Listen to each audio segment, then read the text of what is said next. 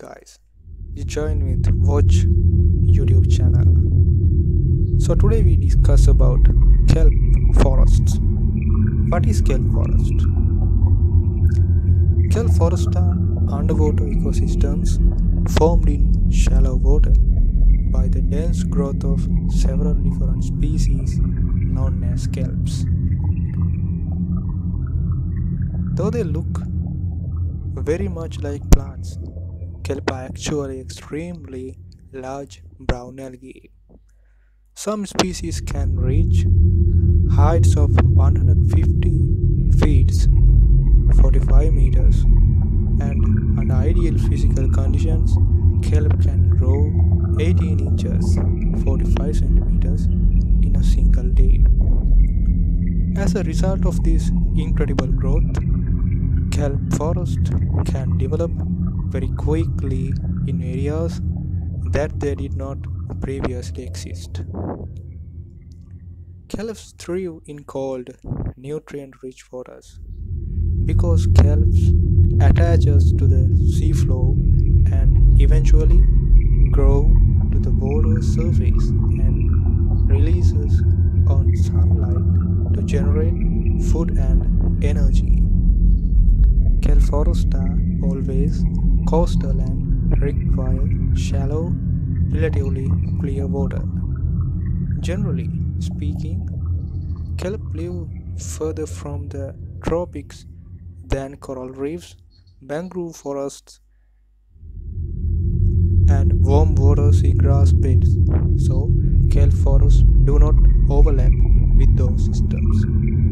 Like those systems, the kelp forests provide important three-dimensional underwater habitat that is home to hundreds of thousands of species of invertebrates, fishes, and other algae. Some species aggregate and spawn in kelp forests, utilize these areas as juvenile nursery habitat. Large predatory species of sharks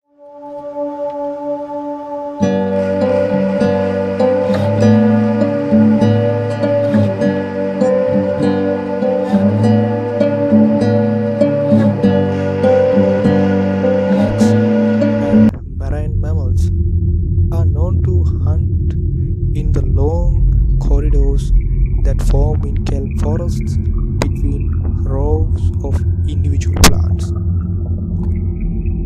Though kelp forests are important ecosystems wherever they occur, they are more dynamic than the other systems mentioned above.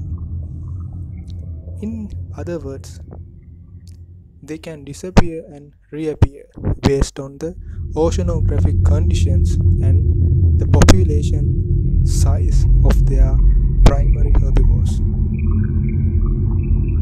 Warmer than normal summers and seasonal changes to current that bring fewer nutrients to kelp forests combine to weaken kelps and threaten their survival in some years.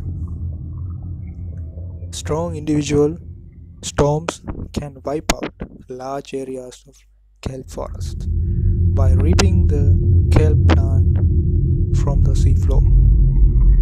Large gathering of sea urchins, a primary herbivore in kelp forest, can prevent kelp plant from growing large enough to form forests. The cycle between these so-called urchin barrens and well-developed kelp forest is a well-studied phenomenon in regions that are favorable for forest formation. Each of these natural alterations to kelp forest density or total areas affects the community of invertebrates and fishes that live in this ecosystem. Population size of many of these species, including some that are commercially important food species, depend on the success of gold kelp growth each year. Destructive fishing practices, coastal pollution, and accidental damages caused by boat entanglement are known to negatively affect kelp forests. Area based management examples designations of marine protected areas is known to be an effective way to protect kelp forest for excessive use or harm by people. Fun facts about kelp forests. Kelp are not plants but rather extremely large brown algae, and many different species of kelp make up kelp forest.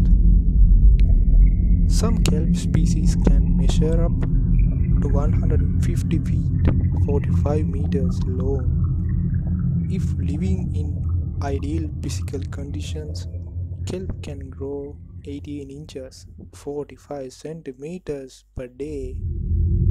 Kelp forest comprises one of the ocean's most diverse ecosystems. Many fish species use kelp forests as a nursery for their young, while seabirds and marine mammals like sea lion, sea otters, and even gray whales use them as shelter from predators and storms. Sea urchins can destroy entire kelp forest at a rate of 30 feet, 9 meters per month by moving in herds.